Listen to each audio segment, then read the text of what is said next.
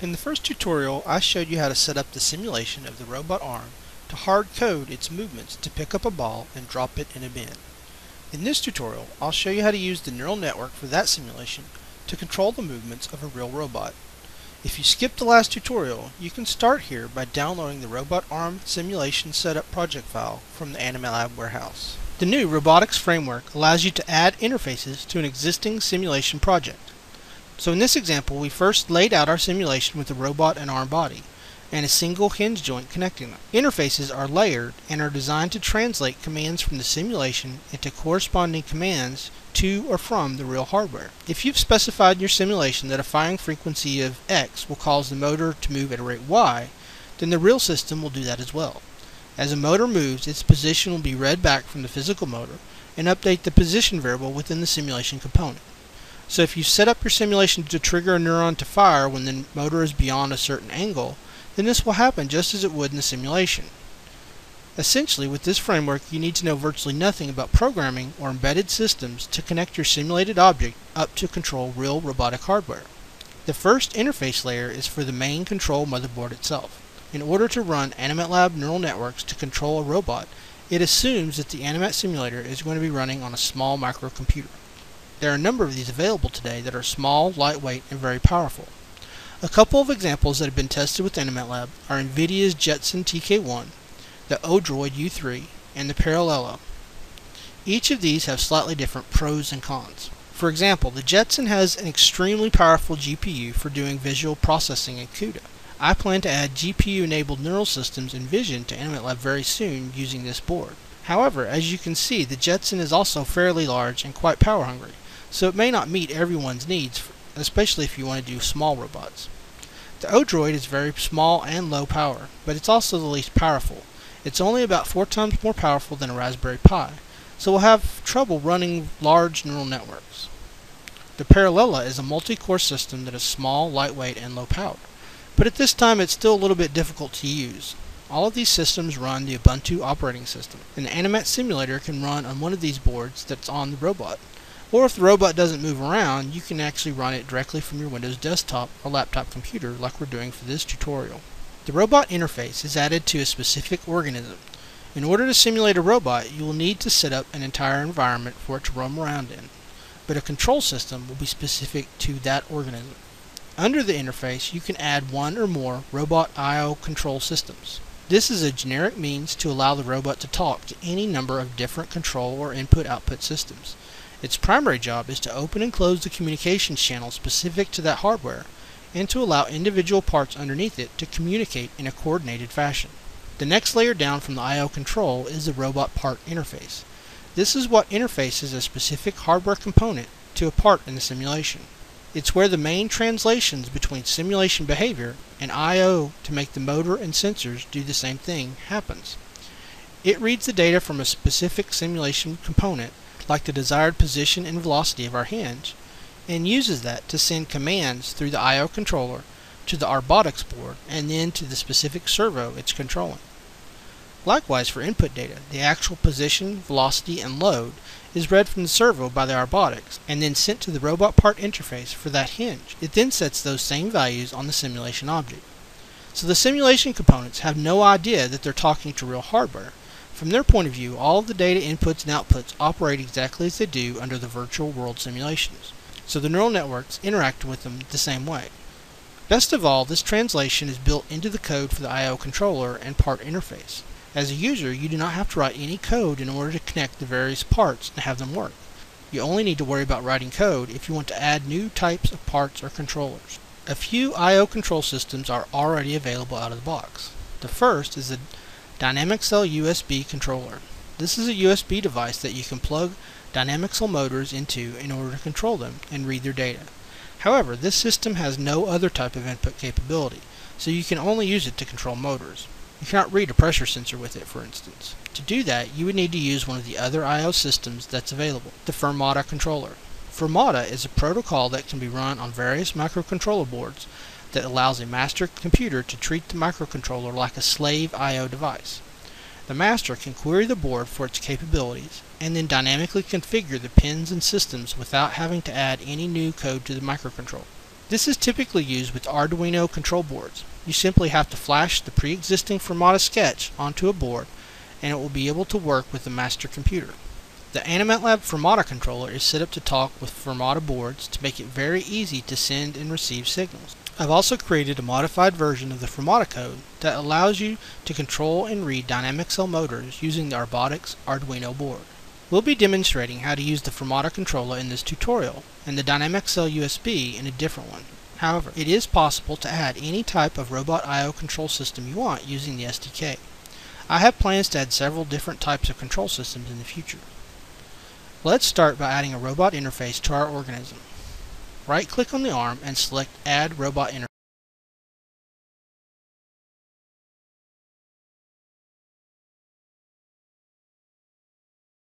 Once you add a robot interface, there's a dialog box that will show you the available options. Right now, there's only the standard interface. The standard interface allows you to right-click on an organism and select Generate Robotic Simulation.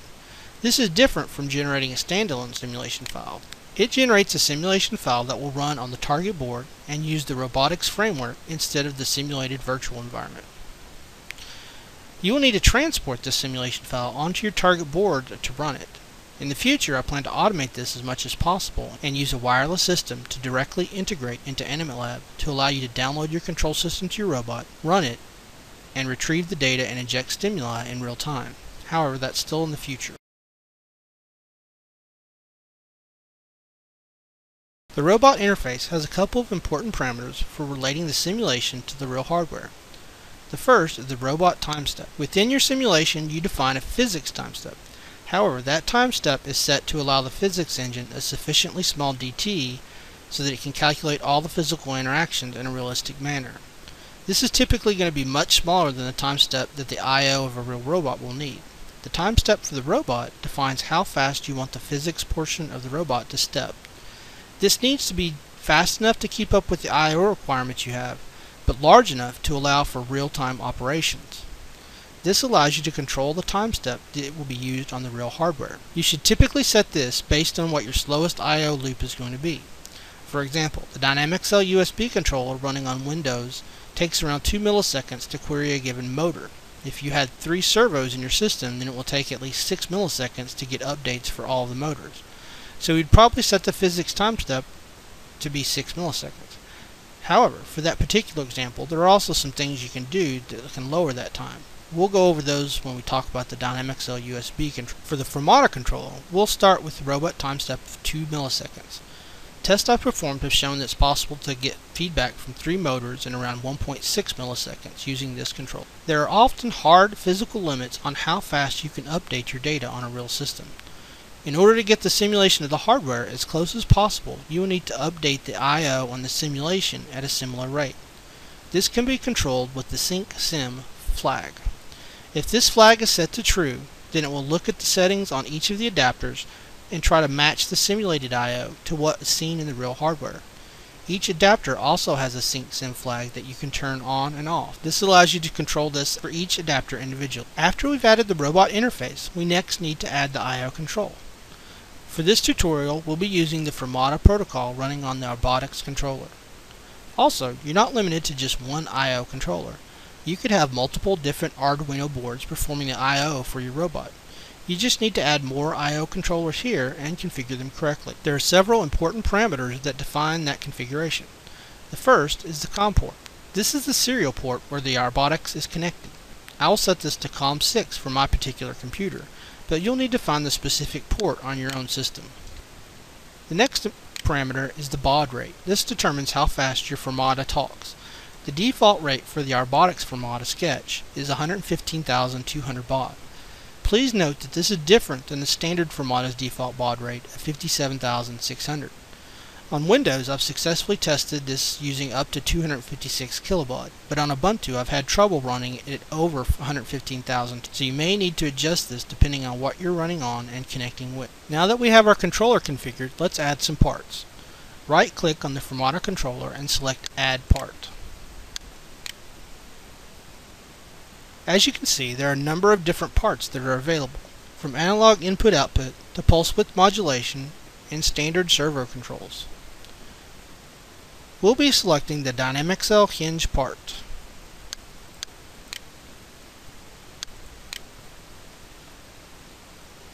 This part interfaces to the control of a single Dynamixel servo to the movements of a motorized joint within the simulation. There are a number of motor properties.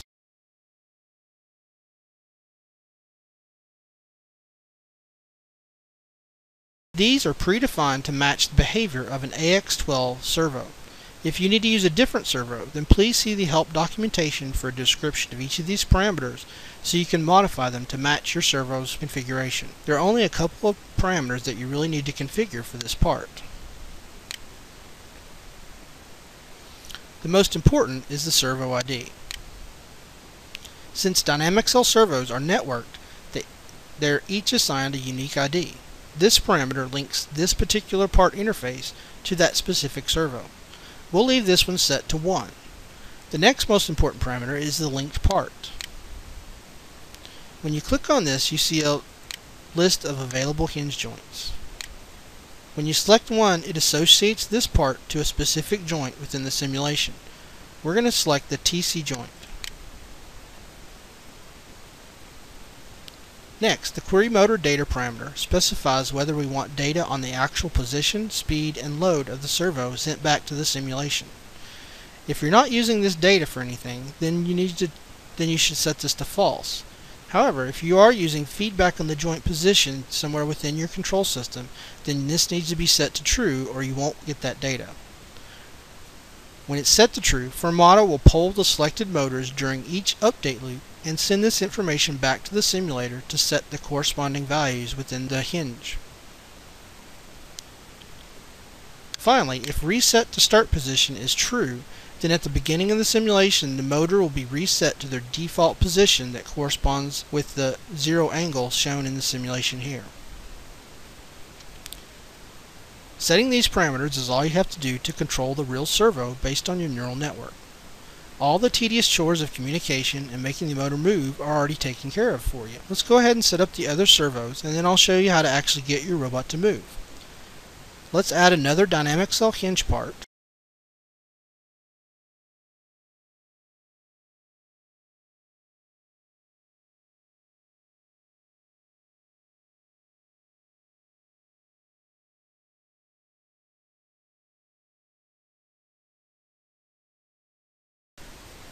We'll set this one to have a servo ID of 2. We'll link it to the CF joint, and then let's add a Dynamixel prismatic joint.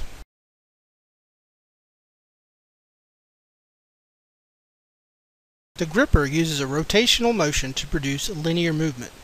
Prismatic servo parts are derived from hinge parts, and they have a single parameter that's different. This is called the translation range. This parameter is the full linear movement that is produced from a full angular movement. It's used to convert a linear position back and forth to an angular position. For this particular gripper, set this value to 2.3 centimeters.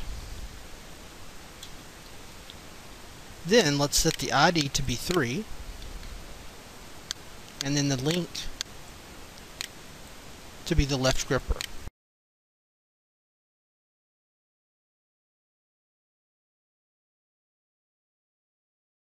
Now let's take a look at the real robot we'll be running so I can show you what needs to be configured for it to work. This is a test rig that I built for a set of experiments, including this tutorial. You don't need to build anything as complex, you just need to get the arm off the ground. Just like our simulation, we have 3 servos. I've gone through beforehand and set the ID of each one to match what we just set up within the simulation. Please see the help text at the Trojan Robotics website on how to set up the IDs of your servos using the Dyna Manager application. There will be a link to this on the video's webpage. All of the servos are connected using standard Bioloid frame parts. Models for all of these standard parts are available in the Animat warehouse, and a complete part list is available on the webpage for this video. Each servo is connected to the others in a daisy chain, and the first servo is connected to the Arbotix board. I'm powering this Arbotix board with a 12-volt 5-amp supply. If you try and use a smaller 1-amp supply, you'll run into problems because if you try and move all 3 motors at the same time at their maximum speed, it will pull too much current and the motors will shut down. This will leave you scratching your head trying to figure out why your robot isn't working. so always make sure your power supply is sufficient. The arm also has a small pressure sensor underneath one of the gripper pads. This is connected to a small breadboard that has a simple pull-up resistor, and this is connected directly to the A1 analog pin of the Arbotix. Arduinos have a built-in pull-up resistor, and I attempted to use that so I wouldn't need a separate one. Unfortunately, it looks like this feature is not supported on the Arbotix. In the second part of this tutorial, we will download our control system into the robot and actually start